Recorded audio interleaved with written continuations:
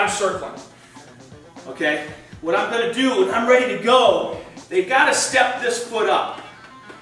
Okay? You can't throw this shuck with this leg out here. You can't be out here trying to shuck like this. Okay? You got no balance, you got no base underneath you. So once you've got them going, once you've got them circling, they're fighting for their life just to not get backhand. So all they're thinking about is staying square with you. All right, once we got them going, then we're going to step up right here. Okay, and this is going to give me power. We call it bowling.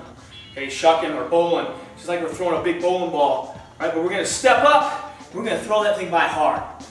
Okay, we've got them going. We've got them going. We're just going to use my power in my hips and that arm, along with this momentum, boom, to spin him by. He's going to go by so fast, he's not going to have a chance to grab that leg, and I'm going to get behind the pitch real quick. Okay, so once I got him going, I'm going to step up right here, so I got my base underneath me, and I'm just going to boom, throw him by hard. As quick as I can, get behind the pits. Always finish behind the pits right here, ready to scramble.